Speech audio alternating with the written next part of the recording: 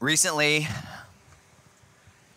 I asked a number of Chinese young people if they would feel safer in their city or living in the country. And amazingly to me, every single one of those kids told me that they would feel safer in the city than they would living out in the country village, a city that is like 4 times bigger than New York. And yet, from their perspective, they feel safer to be there where, food comes easy and when there's police and so forth. Now, I simply don't understand that because, well, for one, I didn't grow up in China, I didn't even grow up in the city. And I think probably most of us would feel safer out in the countryside. Perhaps, maybe with the exception of those who feel like they need to be closer to a hospital or a fire department or something like that. But truthfully, honestly, I think the reason we might feel safer, I think the reason we feel like at home in the country, well, our countryside just really isn't that rugged, is it? You go find somebody who lives out in the country and they've got running water, they've got electricity, they probably even have cell phone coverage, for crying out loud. Throughout the course of history, going all the way back to the Tower of Babel, I would say 99% of people have preferred to live in the comforts and confines of a city than to venture out into the wilderness. More people would prefer to stay in the hustle and bustle than to go out, venture into the wilderness, forge a trail, and live on the frontier. I think, honestly, it's the same with our faith. With faith, most Christians never venture out onto the frontier. Most Christians are more prone to stay going with the flow, staying where it is easy, so to speak, rather than to step out into the frontier of faith. And those people that do, those people that live according to the Bible, those people that live by the faith of Jesus Christ, they look as different from society as John the Baptist did. See, when it is culturally acceptable to get baptized, everyone will. But if you live in a place where it's not with the culture, maybe it's even against the law, well, then to follow Jesus in biblical baptism, suddenly the obedient believer finds himself living on the faith frontier, believing and behaving very differently than everyone else. You've heard it many times throughout your life, get comfortable with being uncomfortable. And truly that is what it means to live in the frontier faith, to take God at His word rather than take man at his word. See, just like a child who prefers to stay in the safety of a city, just like that child who looks on at the village like it's some quaint novelty, the vast majority of people will look at the behavior of those people living by faith as if that's just some quaint thing. And you've heard it before. People look to you and they say something like, religion is just your crutch, right? And they think, well, it's just some little novelty. It's just some little quaint thing, but it really doesn't amount to anything. But I want to notice, as we continue through James chapter 5, some truths for those who would live on the frontier of faith. Noticing how the frontiersman of our faith is very noticeably different from everyone else. First of all, living by faith means patiently enduring without retaliating. You'll notice how James puts it for us this morning in chapter number 5, verse 9. He says, "Grudge not one against another, brothers, lest ye be condemned. Behold, the judge stands before the door." Now, when you look at that verse and you see the word condemned and the word judge, those words go right together. You could say don't hold a grudge against one another, lest you be judged by the judge, or lest you be condemned by the condemner. It is the judge himself who is expecting you and I, who are living by faith, to live without holding grudges. So David famously killed Goliath. Probably everybody in this parking lot has heard that before. Following that battle, he was immediately brought to King Saul's courtroom. I mean, he went from the hillsides as a shepherd boy to being one of King Saul's inner men. But as David grew in stature, the king grew in jealousy. So David was left with a question. It's an important question. He found himself in a scenario that he had never imagined out with the sheep. What do you do when someone throws a spear at you? I mean, it happened. Here's David minding his own business out with the sheep. Here's David minding his own business, delivering a lunch to his brothers. There's David minding the business of God, just, out killing giants. There's David minding his own business, playing music in the king's courtroom, and all of a sudden a javelin is hurled across the courtroom straight at him. The king himself had thrown a literal, actual spear at David. And what do you do when someone throws a spear at you? It might seem odd that David didn't know the answer to this question, because according to society, well, David, you just pick up the spear and you throw it right back. You retaliate. David, when somebody throws a spear at you, you just wrench it out of the wall and let them have it. Everyone else does. You can be sure of that. Now, unlike anyone else in all of spear throwing history, David did not know what to do when a spear was thrown at him. He did not throw Saul's spears back at him, nor did he make spears of his own and wage a war. Something was very different about David. All he did was dodge the spears. Now, what can a man, especially a young man like David, do when your king decides to use you for target practice? What can you do, Christian, in your life when somebody, a coworker, when somebody in your family, when somebody in your neighborhood decides to start launching spears in your direction?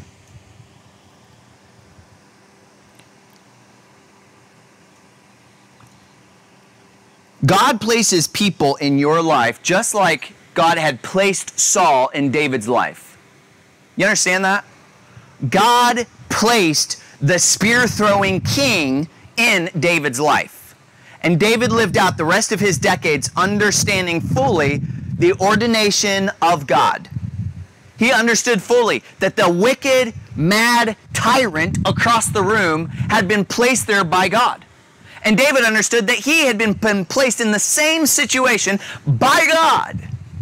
And friends, bank on this. God's going to place you somewhere and people will throw spears. You have to recall, you have to remember, you have to walk in the truth that God has placed them there in your life. God has placed you there in their life. Is it unjust? Totally. Guys, injustice is going to continue to happen. It happened against our Christ Jesus. Why wouldn't it happen against us? It happened against David, who was better than all of us. Why wouldn't it happen to you and me? David never got hit. And gradually, I think David learned a very well-kept secret that preserved him through a lot of years. He discovered, I think, 3 things that prevented him from ever being hit. One, David, check it out, never learned the art of spear throwing.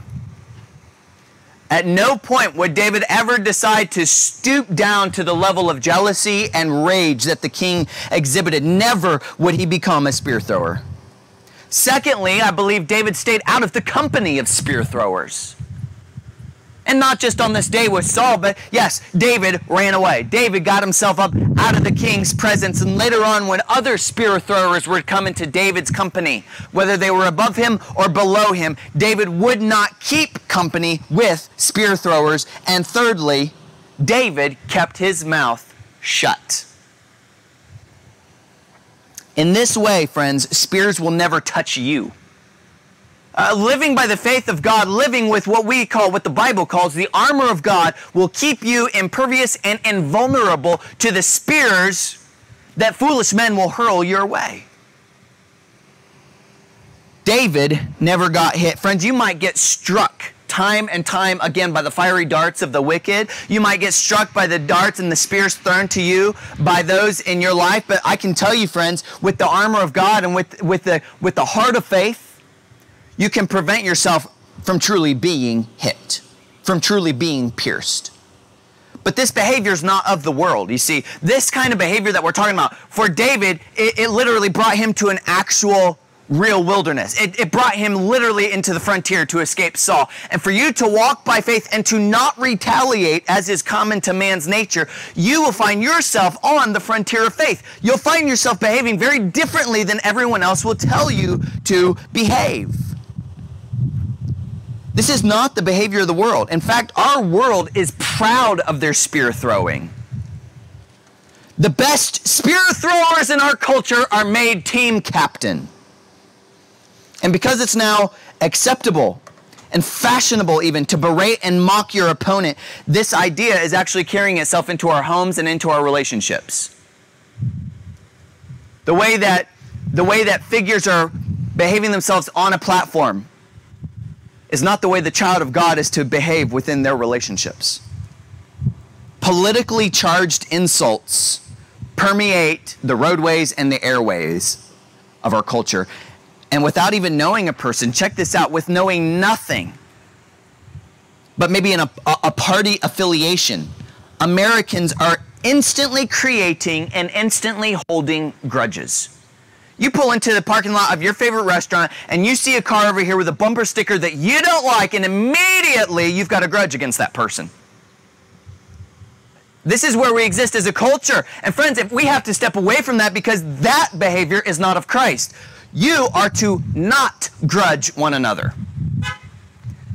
And so when the culture of the city, of the populace, of the metropolis of sin is that we grudge one another over anything, friends, you and I are taught to not grudge one another. So what does that do? That places you out in the frontier looking as weird as John the Baptist. Yes, I am totally aware that it feels, get it, feels like our opponents are hurling spears. And yet, when King Saul actually threw a spear at David, the boy dodged, and he remained loyal to the person that God had placed into his life. And this is what James 5 is referencing, all right? He says, brothers, don't hold a grudge against one another. For one, you're going to be condemned by the judge. You'll be guilty of God Almighty if you go about making grudges and holding grudges. Secondly, he says in verse number 10, secondly, just take for example the prophets, like literally all of them. Every one of them were rejected by their own countrymen. Look, follow me on this. Jewish prophets went to Jewish audiences, except for a couple of them, like Jonah who went to Nineveh. Those prophets that came to their own people were rejected by their own people, by their own kinsmen. They were killed. And Jesus Christ was himself. So James says, oh look, just take them for example. They did not retaliate. They stayed faithful to the word of God. That's what James is talking about. Each and every Old Testament prophet was rejected by his own countrymen. Jesus taught this to us. Jesus says that the Judaizers had gone about killing God's prophets. They killed even the Son of God. And in this verse, number 10, it says, take them for an example, verse 11, because we count them happy. In other words, blessed. We count them blessed, which endured. See, the story of somebody who is oppressed or persecuted is not that great of a story when they succumb to the trial. But when that prophet of God goes out and withstands the oppression, when he stands faithful on the word of God, you and I count that as blessed. Like, we don't look at Samson and think that was a blessed prophet. That guy failed time and time and time again. But when we look to somebody like Jeremiah, who stood, who continued to be faithful to God, who continued to love people, who never held a grudge, then we say, wow, that is a blessed prophet. And so there's blessing in that. We're to look to those as our example. Listen, friends, bank on it. Injustice will continue to happen. The spears will continue to be launched your way, but you cannot ever hold grudges. Mark this down, friends. And you got to search your heart on this. I mean, you have to get alone with the Holy Spirit. Lord, reveal in me. Is there a grudge within my heart? The word grudge here, according to the definition, is sort of like moaning or sighing. Like when somebody walks in the room, or when somebody mentions somebody's name and you're like, oh, that guy. Oh, yeah, Josh. Leaves a bitter taste in your mouth. Look, you got to pray for that. You got to search for that. And if that's the case, if you are not right with men, you are not right with God. You cannot hold a grudge. Not if you're walking by faith. spears will continue to fly your way. You cannot throw them back. Because God is the judge and because he is at hand. And secondly, because spear throwing only accomplishes destruction. Nobody ever threw spears to like build a city. It's never for construction. It's only for destruction. And in case you're writing me off as a pacifist or something, I want you to listen to Jesus himself, all right? Because James isn't making this up. He's actually a lot of times referencing Jesus' Sermon on the Mount. So in Matthew 5, Jesus says, you've heard it's been said, an eye for an eye and a tooth for a tooth, but I say unto you that ye resist not evil. But whosoever shall smite thee on the right cheek, turn to him the other. And if any man will sue thee at the law and take away thy coat, let him have thy cloak also. And whosoever compels you to go with him a mile, go with him 2. Give to him that asks of thee, and from him that would borrow of you, don't turn away. Jesus is the perfect example of somebody standing for God's truth, who speaks the teachings of God, and who suffers for it without retaliation. The Bible tells us that he went to the slaughter without opening his mouth. Jesus Christ never retaliated.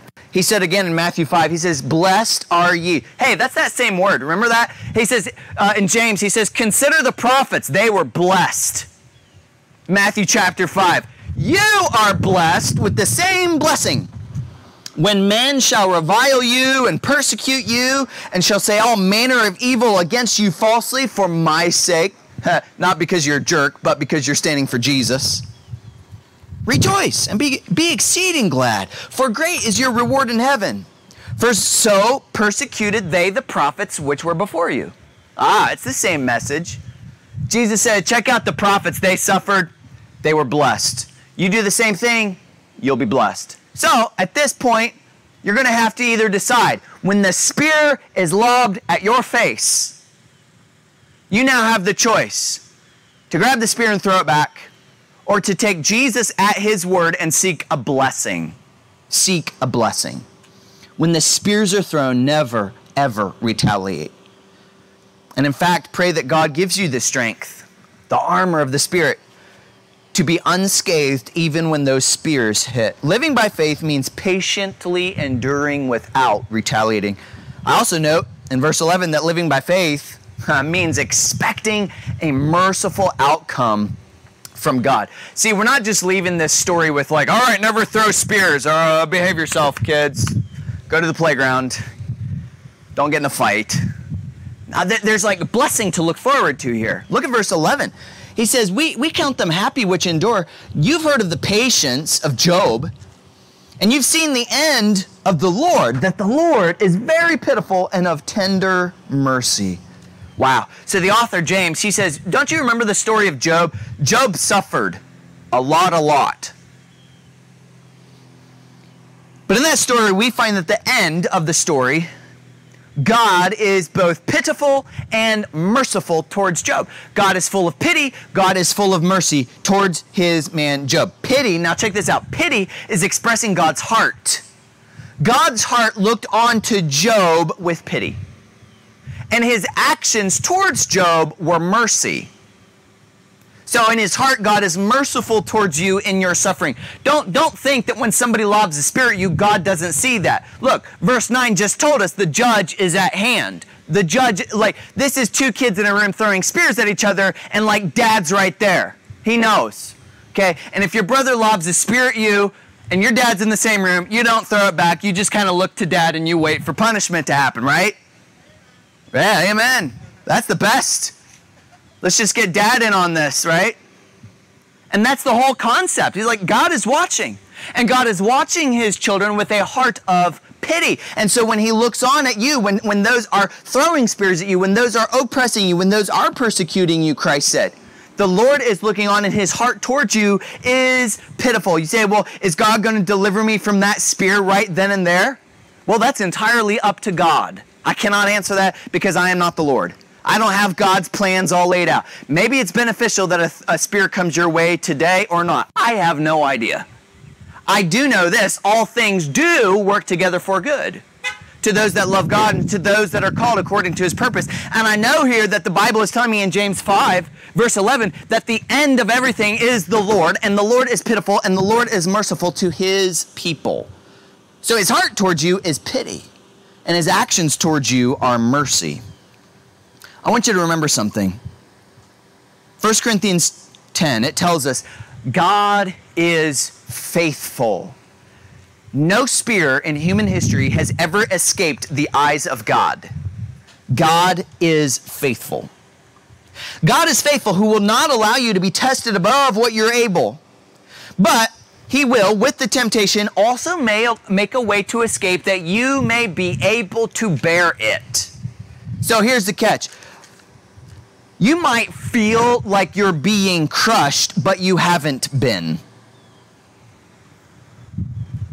You might feel like the burden is too much, but I mean, you're here. You're still breathing. You're still putting one foot in front of the other. You're not done yet. God has sustained you this far. God is not allowing anything above what you are able. You know, the analogy I would like to use right here is from weightlifting. Because, you know, the weight does feel heavier by the second. But all that means is that you haven't collapsed yet. If you're still bearing the weight, it means it's still on you and that you are getting stronger. Now, you can pray according to God's pity. You can understand when those burdens are heavy. You can understand when those spears are sharp. You can understand that God's heart is full of pity. And you can pray according to that pity. And you can pray according to God's mercy. In fact, my friends, I want you to take inventory of your prayers. I want you to ask introspectively, looking within yourself, have you prayed according to the pity and according to the mercy of God?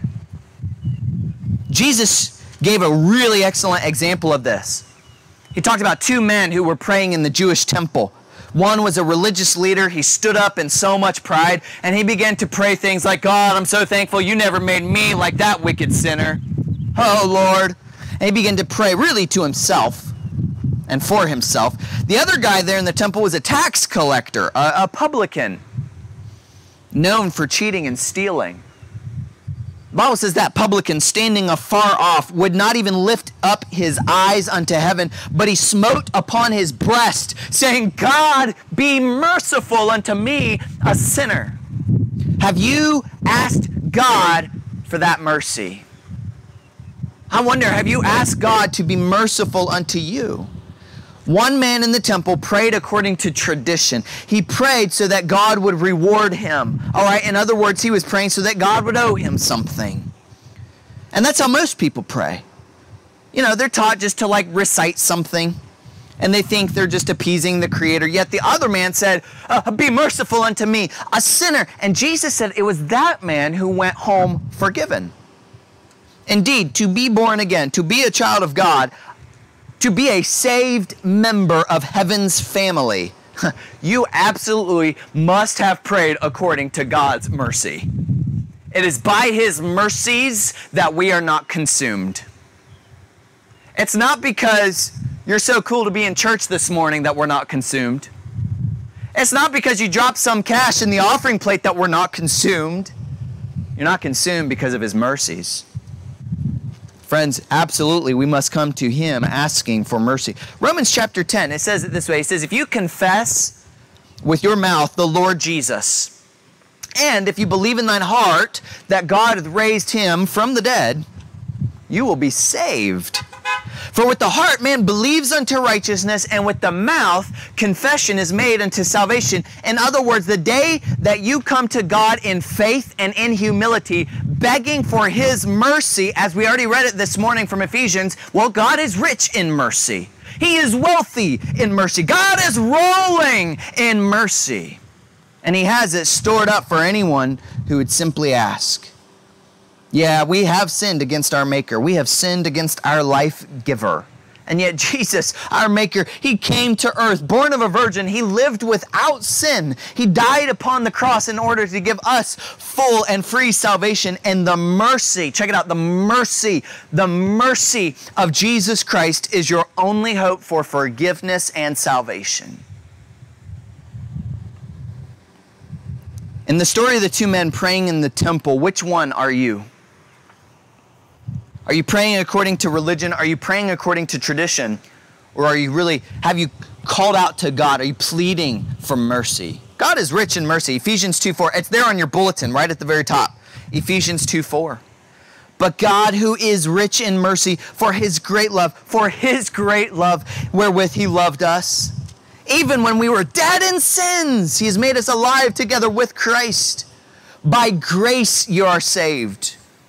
And he has raised us up together and made us sit together in heavenly places in Christ Jesus. See, God is rich in mercy, and he gives it to those who would ask in humility and in faith. So, this is such a great, powerful principle from James 5.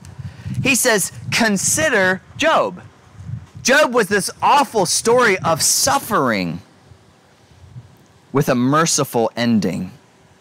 He suffered much, but God blessed him. God preserved him. And here's the thing, while Job felt, check it, remember, we keep coming back to this idea of feelings. When he felt completely destroyed, God actually never allowed Job to bear anything more than he was able. God is faithful. He will not let you bear more than you're able. So if you're still standing in the battle, and if you're still sailing into the storm, you are a testimony to that. For those in the faith family of God, you have not been crushed, and you never will be. The end of your story, child of God, is a merciful outcome. Romans 8:28, and we know that all things work together for good to them that love God, to them who are called according to his purpose. And if you pause long enough to think about it, you realize what it means to feel the need for mercy. Like when things are out of your hand, and when you start negotiating with, oh Lord, get me out of this situation. I'll never return to that sin ever again. All of a sudden we're crying, we don't have any other option but to cry. You know what that is? That's a feeling that I need mercy. That is a sense that I need it. Well, call on God. Call on him. He's wealthy. He is rich in mercy. Living by faith means expecting a merciful outcome from God. And finally, living by faith, you'll notice here in verse 12, living by faith means living with integrity. In verse number 12, it says, above all things. This is so interesting. James this book has some heavy stuff. The conviction from this book is thick. He tells us all sorts of ways of following after Christ and living out there on that frontier of faith and living differently than the world. But then he says this, he says, above all things. That ought to get our attention, right? Above all things, my brethren, swear not, neither by heaven, neither by the earth, neither by any oath, but let your yea be yea, and let your nay, nay, lest you fall into condemnation. There's that word again that has to do with the judge who is at hand. God is watching, so be true to your word. God is watching, the judge is near, so live with integrity. And once again, I think James is actually referencing back to the Sermon on the Mount. We keep coming back here because it's the best sermon ever. Jesus said, again, you've heard it was said of old, thou shalt not forswear thyself, but shalt perform unto the Lord thine oaths. I say unto you, swear, this is Jesus, all right? Jesus Christ. Swear not at all, neither by heaven, for it is God's throne. Now, there was a point in history, there was this common saying, it is the word of an Englishman. And then over time that changed into, it's the word of a gentleman, right? And so the gentleman was known. His word is his bond. A gentleman is only as good as his word, and to live otherwise would to be a charlatan. And Dr. David Livingstone, the medical missionary in Africa, he would often write in his diary how his mind and his thoughts and his heart were brought back to his favorite scripture. Matthew 28:20, the words of Christ. Jesus who said, lo, I am with you always, even to the end of the world. And David would record in his journal that this is the word of the of a gentleman of the strictest and most sacred honor. See, Jesus has given you his word that he will be with you. Jesus has given you his word that when the spears are lobbed your way, and when you do not retaliate, when you do not revile, when you are reviled and revile not again, Jesus says there is blessing upon you. He is with you. Your end is to be an expected outcome of mercy. And that, friends, is the word of a gentleman. The word of our Lord Jesus Christ, and that's an end of it. See, the danger in swearing, and the reason that we're taught by Jesus, we're taught by the Old Testament, and we're taught by James, do not swear, is because, well, we're not all powerful. This is super basic, but like I'm not always able to keep my word. Now, if I went around to everyone like making promises and making vows and making oaths, look, I can't keep everything that I would ever commit myself to. I mean, what was it, like 3 weeks ago, we're like, we're going to have church, and then the rain is pouring down, you know? And we're out of here, fleeing for the indoors. I can't always keep my word, and so we have to be so cautious. When God told Abraham his covenant, God said, check it out, surely I will bless thee. Surely. Assuredly. And honestly, I don't suppose I can do everything or maybe anything assuredly. I can do my best. And the Bible is certainly not teaching us to never behave assuredly. Like that ought to be the goal. In fact, last week, really great example of this. We sold a car, and when one fella stopped by to buy it, like he agreed to a price, we shook on it. He says, all right, I'm going to go to the bank. And I, in that moment, like shaking on a deal, I felt, just intensely committed to what we agreed on. Like, come what may, I'm going to honor the agreement that I just shook on, and lo and behold, that guy never showed up again. He broke my trust. The principle is to not make an extreme vow. Did I say vowel? Vow. Do not make an extreme vow. I'm having trouble saying that. A-E-I-O-U, not vowel. Don't make a promise. Okay? Don't make an oath that you can only live up to, like, if you're God. The most obvious vow we make is the marriage vow, and we commit to a lifetime of marriage. Now, I never committed to a perfect marriage. I couldn't possibly make a vow to her that, like, I would never wrong her, that I'm going to be the perfect husband ever.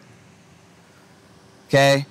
I can't make that, but, I can remain in my vow to be her husband for a lifetime. Till death do us part. I should remain to that. And before God, before the judge, I better remain faithful to that vow. The book of Ecclesiastes says, when you vow a vow unto God, defer not to pay it, for he has no pleasure in fools. You see what that is? God looks on a vow breaker, God looks on a promise breaker as a fool. God has no pleasure in fools. Pay that which you have vowed.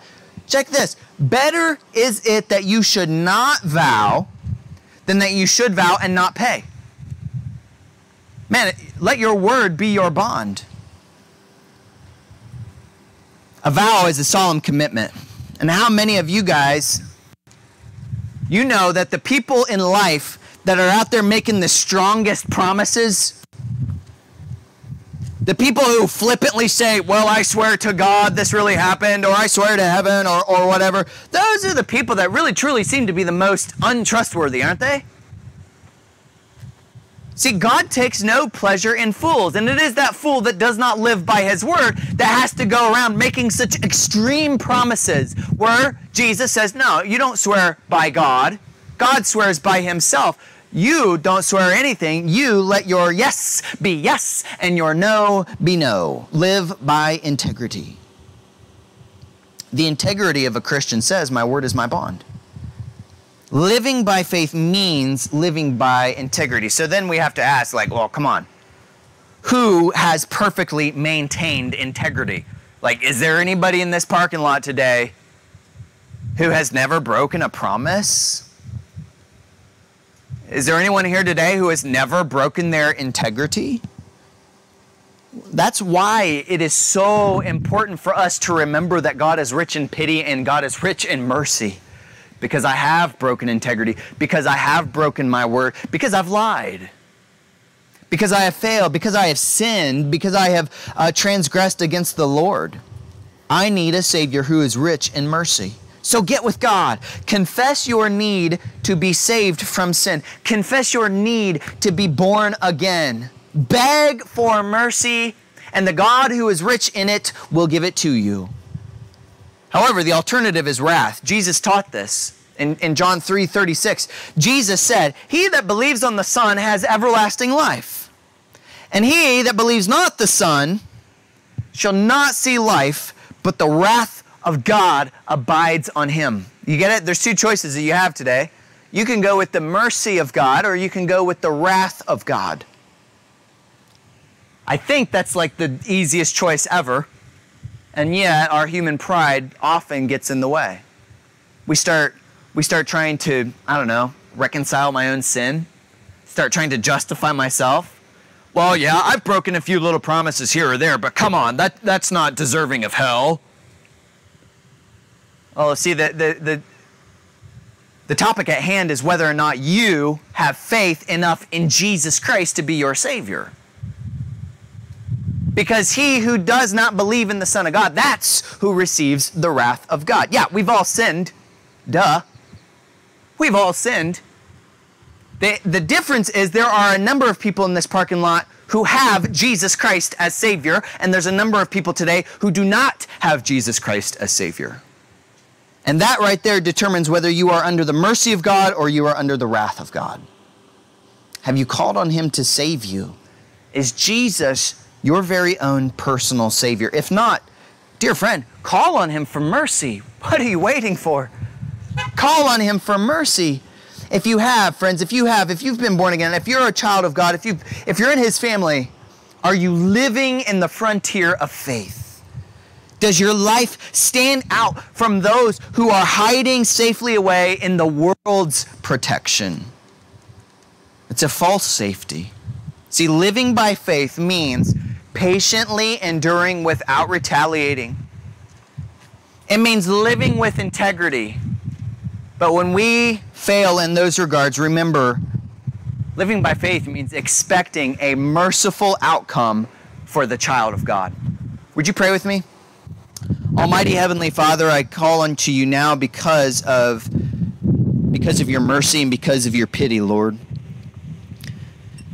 It is such a great joy to open the Word of God and really to be guided by the light of the Spirit, to look at these words that just leap right off the page, that speak to our hearts. And Lord, that is amazing. And I pray, Lord, that this congregation today would respond to what they've heard. I pray that we would not be just hearers only, but that we would be doers of the Word. That we would be obedient to you. And I pray, dear God, for those today that have been pricked by your Holy Spirit in their heart, for those that have heard from God, I pray that they would respond in obedience today. Please reveal to us, Lord, where we need to make things right with you. Please reveal to us the grudges. Reveal to us those things that fall short of the glory of God. Reveal to us our need for salvation and for a Savior. Precious Lord, if there is somebody today who has never been saved, Lord, if there's somebody who today needs a Savior, I pray, God, that you would make that perfectly clear to their heart, and would they respond, Lord, in faith, understanding that you are rich in pity and you are rich in mercy.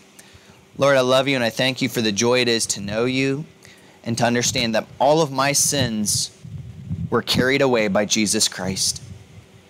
Lord, you have brought my soul to life, Lord, and you have prepared a home in heaven for me. And I praise you and I rejoice in that. And I pray for my brothers and sisters in Christ today. Would you anoint them by the fruit of the Spirit, the anointing of the Spirit? Would they bear the fruit? I pray for love and for joy and for peace upon this congregation, helping us to understand, Lord, that when the spears are thrown, there is a blessing in Jesus Christ for remaining humble. Teach us that, oh Father, I pray in Jesus' almighty name.